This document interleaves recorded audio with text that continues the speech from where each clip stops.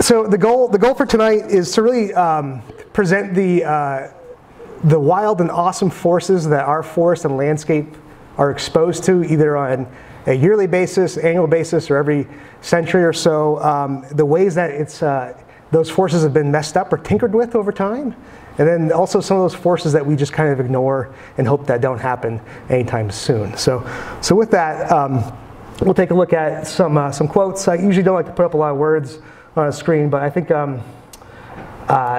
this is a great way to kind of tie in both the Historical Society and what we do as ecologists. And the idea is that if we ignore our past events, past things that humans have done, past things that nature has done, we just can't really explain what's going on in today's world. And so with that, let's take a look at essentially what people thought about when they came to the New World, when people were coming into what we call the forest primeval, the virgin forest, the untouched forest. I really like this quote, or this kind of hodgepodge of quotes put together, but that last one talking about preadamant trees scattered about the forest floor like ancient monuments of Egypt, Greece, and Rome. You can imagine what Europeans came across in the forest, these monster trees blown to the ground, never salvaged or logged, and just laid like matchsticks. Much different than what we have out here today. And so anyone is an art buff or loves painting, there's Thomas Cole and his painting of the Oxbow in Northampton, Massachusetts. And this painting is really kind of what these European settlers wanted to do. On your right-hand side is the pastoral scene of settlers coming through, taming the wilderness, taming the sublime, as you would call it. And then on the left-hand side is that wilderness. You can see the stormy, the birds are swarming, the trees are gnarly and decaying. It's essentially something that needed to be tamed. And that's how they saw our woodlands and imposed our order on it. They came from Europe. And they brought their habits, they brought their culture with them, and they were going to, by God, put it onto the American landscape. That sense of sublime, that sense of wilderness, even at the beginning of the 20th century, could still be found out there in the woods. The Harvard Tract, if you're familiar with that, such as surrounded by Pisgah, it was one of those tracts. 400-year-old pine, never touched by European settlers, never cut, anything like that, never farmed even. And in 1925, actually earlier than that, Harvard University bought it to study, and just these massive old trees out in the woods. And so with that purchase of property came the idea as well as with the climax forest. That forest that they purchased, that 20 acres, was essentially at that climax, was at a steady state. The idea was that the forest reached a certain point and it was just kind of self-replacing over time. One tree died, another tree came up to fill the gap, and it just reached that climax or old growth site of succession. And do we have a pointer? Yes, we do. Yes. So the idea with these is that you actually be kind of stuck in these top end levels here, never going back to here during that climax state. So if we take a look at the landscape of Pisgah, the big red blob here is essentially the 13,000 acres, and this little tiny piece in here is that Harvard Tract surrounded by Pisgah. Pisgah at the time in the 20s was pretty wild country. Some of it was farmed, some of it was heavily logged, but a good portion, about a third of it, was never touched. And so it was pretty wild. It was pretty. It essentially looked like the original forest when the Europeans showed up, even in the early 20th century. But something dramatic happened. In 1938, that's the Long Island Express came to New England. There was a hurricane in September that blew over about half of our forest land. Keene was not spared at all. As you can see in this picture, this is actually Ladies Wildwood Park. And then quite quickly after that, even in the winter and into the following years, that timber was salvaged. Partly to recoup some of the losses of that valuable timber at the time, but at the same time, it was also fuel reduction too, or hazard reduction for fires. So getting rid of that slash, that material away from homes, away from infrastructure was very important to do, and so there's a big effort to do that. You can imagine what people had to do with horses to drag that material out, just tons and tons of logs just laid on the ground. At the same time, the log prices plummeted, because you can imagine with those the amount of timber on the market, it wasn't worth anything. It was a simple supply and demand. So the U.S. Forest Service stepped in with the Northeast Timber Salvage Administration and essentially bought out all the timber from landowners as a bailout package, as you can imagine, and stored the logs in ponds. So this is Connors Pond in Petersham, Mass. But Spofford Lake, all the lakes and ponds around here were subject to having logs floating in them to preserve them. And over time, they would be pulled out either into mills that were on the lake side, or portable mills that were moved to the lake and processed and put back into the market. I like this slide because it just shows what was going on in the 40s as well. As was World War II, and this is a sawmill in Concord that was totally run by women at the time. It's kind of a unique story there. Yeah, yay. There's a great book called "They Sawed Up a Storm." It's all about that sawmill in Turkey Pond. The Harvard tract was not spared from the hurricane. There was a 400-year-old white pine and hemlock in that stand, and that was also blown over at the time. And you can see as it looked there, there's actually a little gentleman hanging out right there. The only difference is that the Harvard tract was never salvaged. Harvard decided to leave it as is, leave it untouched as it was when they bought it. And the Harvard tract today is still a pretty amazing place. You can actually see these ancient monuments kind of just standing on the scattered across the forest floor as it was described by Europeans in the 1700s. It's pretty amazing to walk through that forest where you have those logs 3 or 4 feet in diameter just laying on the ground, still pretty solid. They're 80 years old today. It's pretty amazing.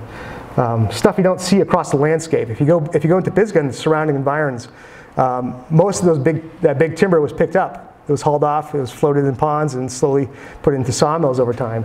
And if you take a look at these two photographs, probably maybe half a mile from each other in Pisgah or in the state park, similar forest type, essentially, same slope perhaps, but definitely missing these large monuments that are just laying dead on the ground. The roles of those, we've yet to really know. I mean, there's a lot of questions we have about these things. So again, we go back to that sublime. I like to think nowadays, instead of humans moving from right to left, maybe we're trying to push it a little bit further to the right now. So instead of going, instead of the pasture advancing, or maybe we're trying to put a little more wilderness back out there in the landscape. So Hugh Raup was an ecologist at Harvard as well, and he essentially was thinking that if we take a look at what we have going on in the landscape today with natural disturbance, strong wind events, hurricanes, fires, flooding, things like that, we could probably surmise that was happening probably before we came as well. And he was right. Large hurricanes, natural disturbances were happening well before we showed up. It's not like we brought them from Europe.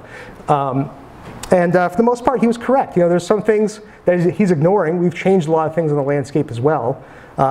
Maybe in '57 we didn't have as much of a dam system established across the United States or even in New England, and beavers at that time were just coming back from extirpation. So there are some things missing that he kind of ignores. But for the most part, the forest that we have out in New England today was affected, was essentially maybe similar to what we had prior to settlement, meaning we had old growth, we had very young growth scattered across the landscape. It wasn't just all old growth or steady state. So that vision of Pisgah was just a snapshot in time, and that same site 400 years ago may have been burned to the ground.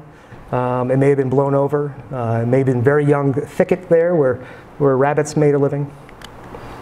And we see this through soil analysis, looking at soil layers. 7 major hurricanes have been found from 1620 to 1950, affecting New England over time. And those major hurricanes obviously didn't affect every single acre of New England, but over time you can see there's a buildup of effects that you have of major hurricanes replacing stands in our forest in that time period maybe twice or 3 times, and so these are hurricanes that would essentially blow the forest over like it did in '38. So hurricanes are very common in New England. It's just that the time scale is very long, right? So the interval for those is about every 75 to 150 years. The hurricane of '38 was about 80 years ago, so I always tell people that we're due. we're in that time frame now where a major hurricane comes through, so you can sleep well tonight. Again, the hurricanes, Wheelock Park, that's the entrance of Wheelock Park right here. If you look close, that metal frame is bent over. There's a metal frame there now only to be replaced. But just a devastating effect on the landscape. Again, when hurricanes show up, they don't do this on every acre, but our forests have adapted over time to essentially take this beating. The question in the Concord Monitor could, what if the hurricane of 38 hit again today? This is the State House, actually. I like the little fellow up here hanging on the tree. But it's a good question because it's only a matter of time. So the big trees we have out here are definitely prone to these winds. Doesn't mean we should go out and cut them all, but it's just the realization that there will be a big wind that will hit this area again. It could be 5 years from now, it could be 50 or 100 years from now. It's just tough to tell. But if history serves us correctly, it's going to happen. And our forests have evolved over time to handle that. This is a survey by Charles Sargent in 1880, looking at, in the year 1880, how much farmland was burned over at the time. Southwest New Hampshire is that kind of that second color. I think I'm pointing at that. And that's about 1% of these farms are burned in 1880. It's a pretty small number, but considering burning of land was usually associated with land clearing a lot of times, not always, but especially early settlers, most of the wood that was cut was burned just because it was something that was in the way. Burning of wood on farms is usually associated with land clearing. 1880s was a pretty tough time to be farming in New Hampshire, and most people have moved west at that point. So there's a lot of farm abandonment happening. So when I see that maybe even 1% of our landscape was being burned at the time due to escape fires due to agriculture, I can probably surmise, or you probably think about that even earlier, that number was even higher, especially during the peak of land clearing and also during the peak of farming itself.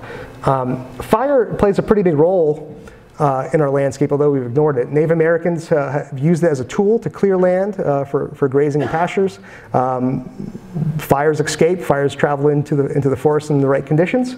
The Harvard Tract, pictured here at different times, was established in the 1600s, the trees were established in the 1600s, and those trees came in following a hurricane that burned, and then the site burned after that. It's a typical cycle that we have here, where we have a catastrophic hurricane, all that fuel is on the ground, lightning strikes it, and we have a fire that runs through here. So fire definitely plays a role in the regenerating forest. Owl's Head Fire in 1907 burned 10,000 acres in the White Mountain National Forest. It was a result due to logging material left behind, but it was hit by lightning. So again, that fuel load was there and probably mimicked a hurricane fuel load, but again, struck by lightning and went on its way. The Marlow Fire in 1941, just north of here in Marlow and Stoddard, about 25,000 acres burned, and that was hurricane debris across the landscape that was set off by an accidental fire at a sawmill. So again, a human cause there, but if it weren't for the hurricane, it wouldn't be so devastating. Beavers. We tend to ignore beavers nowadays, partly because at one point we didn't have beavers in New Hampshire, so the effects of beavers was missing on the landscape. And nowadays too, we don't let beavers be beavers anymore. They're either trapped, they're moved, they're killed, their dams are knocked over, their dams are deceived by beaver deceivers. And so beavers have become more of a nuisance along landscape, and they're now allowed to flood what they would naturally flood prior to settlement. This is at the time, the world's largest beaver dam. Is about a half a mile long in Alberta, Canada. Some fellow hiked out there so he could pin it on Google Earth, so he'd be like the first guy getting there. But they can be pretty impressive. Of course, Alberta is a different landscape than, say, southwestern New Hampshire, but you can imagine in sites that are flat, have plenty of marshes, beaver could really make a difference. And you can imagine when the beavers move on or are killed by wolves or killed by, or just natural causes, other natural causes, the dams fall apart, that beaver dam goes away, and that forest comes back up and regenerates. You have that young forest regenerating at that point. Associated with beavers, just with the waters flooding, Main Street in Keene, 1936. was trying to figure out exactly where this was. I think it's actually further down Main Street. But floods, we don't let rivers be rivers anymore either. They don't flood as they do. Keene rarely floods like it did prior to the dams of the Surrey Dam, or even other communities such as Peterborough or Concord, with the Army Corps of Engineers establishing their dams across the landscape. Flooding has been controlled. With floods comes some tree mortality, trees being ripped out of the banks, floodplains being disturbed, and forests popping up behind them. Here's a picture of Route 9, Route 202 coming across here. You can see the flood control installations, this line here, these straight lines. There's a causeway here. Essentially just showing that, on that landscape, we're not allowing that river to flood as it should, or as it would. And so the natural processes of forest succession, the forest being knocked over, the forest being altered, is just not happening anymore in those areas. For good reason, though. We live in these areas, so we don't want the flooding, obviously. Sticking with wetlands, and the advancement and contraction of wetlands. This is right in Jaffrey here, nice wetland complex. But if you look closely, you can see these lines going across the wetland. Those are drainage lines that you would see. So farmers recognizing the potential of our wetlands and how well they grew. Vegetation was just a little too wet at the time, so they'd actually ditch these wetlands to drain some of the water out of there. To allow for grazing, to allow for hay production. Quite often, there's people who say, "Oh, the best hay field used to be over there," and you look over there, and it's a beaver pond or it's a wetland, and that's because at one time they did drain them. If you look a little closer with LiDAR, this is just showing that you can see these ditches again right here, same site, just different, using laser technology to show it off. Also, if you go to Boston, you start looking at the Charles River. You can imagine at the time, you can start seeing these lines in these meadows here, scattered throughout these old wetlands. And it's the same idea as that. Having pastures, having hay production close to the market, you could fatten your animals up pretty easily and ship them off into the ports. But again, these meadows very, very valuable to the farmers. And these meadows would ebb and flow. They would flood over time. They would be drained, if not drained by settlers. Ice jams. We see these now and again on the news. You can imagine these massive blocks of ice floating down the Connecticut River, hitting a floodplain. If you're in Walpole, you can imagine where you see cornfields. There most likely was a floodplain forest there. That floodplain forest would be mowed over by these massive blocks of ice. That mowed over forest would regenerate into a younger one and start a new rotation there. So again, combined with the flooding and the ice, just a reset of the forest along our streams and rivers. Other pictures up north. This fellow had a pretty unique experience with what he calls rafts, these large log jams, and not a few logs here and there, but log jams tens of feet tall, hundreds of feet long, just in a major river. And so old, you actually have vegetation growing on the logs in there. So you talked about moving through brambles, and which no doubt raspberries and other shrubs are growing right on the logs that are right on top of the water. So almost having a bridge of wood caused by natural buildup of logs floating down the river over time. So you could imagine this picture of Westmoreland here. These banks loaded with wood. That wood was removed over time. Oh, excuse me, got ahead of myself. A good example is Mount St. Helens and some of the streams that are coming down the mountain there. Wood that was blown over during the explosion or the eruption of Mount St. Helens, and over time that wood has made itself found itself into the stream. That's actually, there's water, there's a stream underneath that, essentially that amount of wood there. So it's pretty impressive stuff. Over time that breaks down, or a major flood comes and sweeps that away, and just like those ice jams, that massive block of wood just floating down the river, just ripping out the floodplain forest at the time.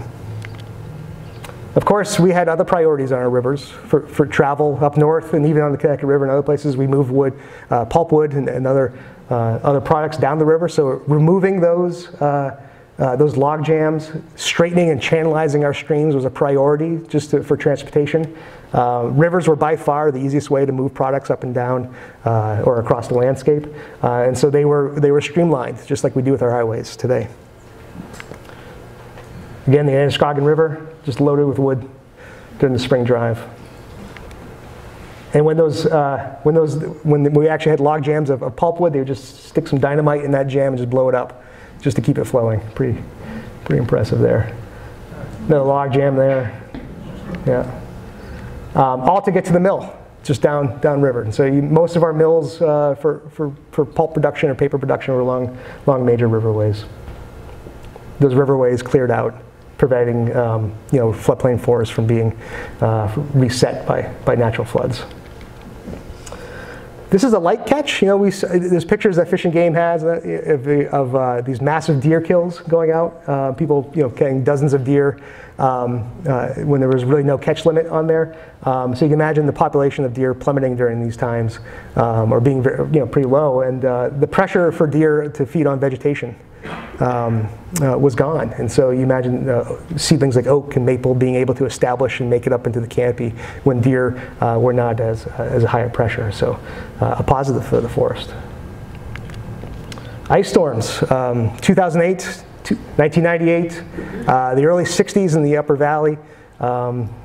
This is a regular disturbance that we have in our forest. It can be pretty catastrophic, where stands acres and acres are laid on the ground, or just be a single tree here and there.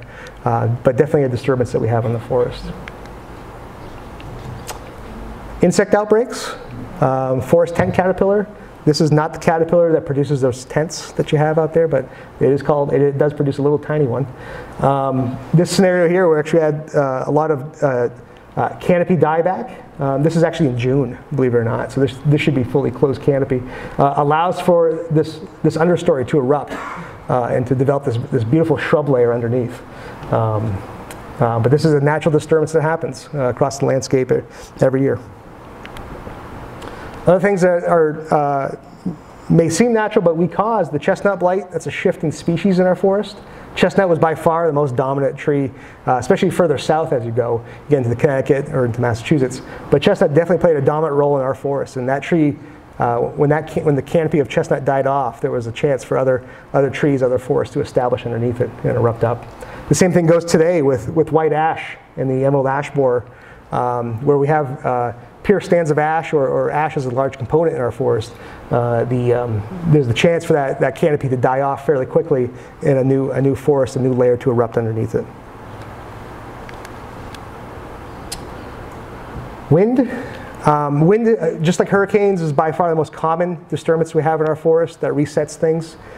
It can be as large as a 2008 tornado that ran through central New Hampshire, about 50 miles long, leveling about 8,000 acres worth of forest land. It could be a little smaller, such as the microburst in 2010 in Harrisville. There's actually a more recent one in Harrisville as well that we have here, where the forest is just ravaged, laid to the ground, an acre here, an acre there. Or it could be a single tree fall from one tree not so stable. All these have different effects in the forest. All these produce a different type of forest that comes up underneath it. But definitely is something that happens on the landscape every year. And of course, logging. We are, in New Hampshire, have been logging for about 400 years. We've been taking trees out. We've gotten pretty efficient at it, so we can move pretty quickly at it, but that is definitely a disturbance that we use to our benefit, but it's also a disturbance that can benefit wildlife with that too, and Matt will get into that. Despite all these disturbances across the landscape, despite all the logging you see going across the landscape, we're pretty fortunate still to have a pretty close canopy out there. This is Route 123 in Hancock, pretty untouched, kind of the epicenter of the Harris Center, actually. But pretty fortunate to have that landscape closed canopy, forested. That's great if you're a forest critter. Besides logging, another natural disturbance, perhaps by far the most impactful disturbance that we've had caused by humans on the landscape was the sheep craze, or the clearing of land for agriculture in New England. 1830s, 1850s, about the height of agriculture in New England. Cheshire County in 1880, we found that about, this is the same Sargent survey, about half the county was covered with woods, which means the other half was covered in some sort of farmland or non-wood type thing. If it wasn't farmland, it was probably abandoned farmland, shrub, scrub, really rough pastures, things like that. Compared to Coos County, where probably about 9/10, about 90% was still forested up there. So big portion of Cheshire County cleared for agriculture. The further south you go, the higher the number of clearing you'll see. But the 1850s and on, there was the abandonment of farming in New England. People walking away from their farms, selling land, no longer plowing it, no longer grazing. And as you know, if you stop mowing anything, the trees start to pop up over time. And that's what they did. And by the early 20th century, we actually had a new forest, a second growth forest coming up, where most of the time white pine would come into that abandoned field. And that white pine was readily harvested for boxes, for building materials, you name it. It was really just, it wasn't really forestry per se. It was more just clear cutting of a product and shipping that off the market. Following those pines being kind of cut off the landscape, you would actually have a regrowth of usually hardwood or a mixed wood type of scenario, kind of the forest kind of reverting back to what it once was, and then growing up into the forest you see today. If it wasn't clear cut in the early or before 1938 or even harvested in 1938, it was most likely blown over in 1938. So again, about half of our landscape was blown over. The other half was probably too young or too small of a structure to be blown over, so it survived the hurricane and continued to grow. And the cool thing, despite all these amazing disturbances that we've had throughout time, we still have these big trees on the landscape, just ready to become those ancient monuments as described earlier on. It's pretty impressive to see them out there still. And again, despite everything that goes on in the forest, both destructive and natural, and natural being destructive sometimes as well, but about 84%, as Tom mentioned, of New Hampshire is still forested, which is pretty impressive. And the majority is this kind of hardwood type of scenario that we see out there. The number I want to point at is how much of it is privately owned. If you come from out west, that number would probably be opposite. 75% kind of federal or state or publicly owned. 76% is owned privately. So that could be family ownership, but could also be companies as well. But it's pretty amazing to see that type of ownership here in New Hampshire and also New England in general. In our forests, we can see the history that's gone on over time. So you can walk through the forest and see different types of trees or different forms of trees out there. You can have the tree that's been managed for timber, nice and straight over time.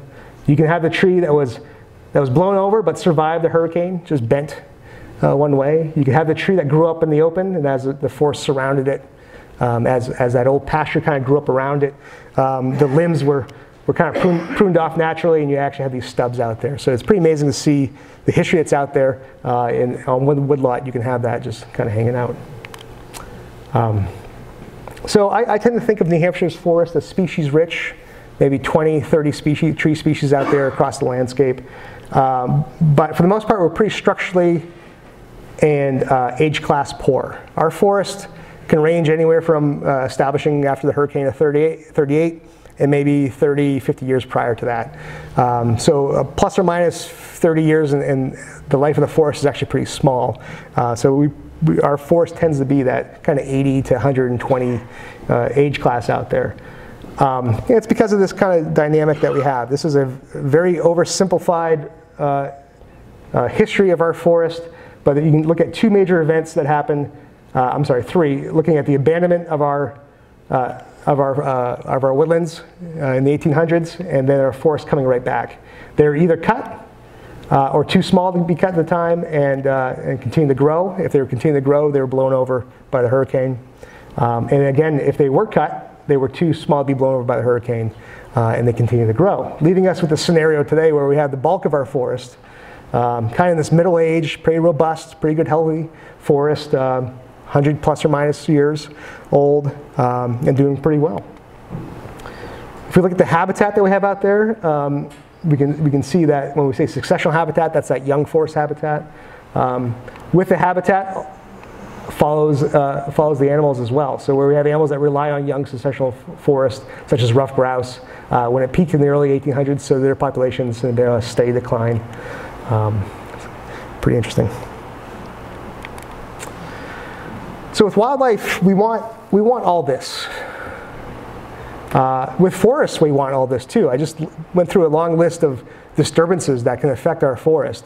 And if we all have our forest in one basket, essentially if it's all the same age or same structure or same age class, and a disturbance comes along and that affects the age class, then our landscape's in trouble. So if everything is in this older age class like it is today, and a disturbance comes along and kind of whacks it, then we're going to have a lot of our acreage on the ground.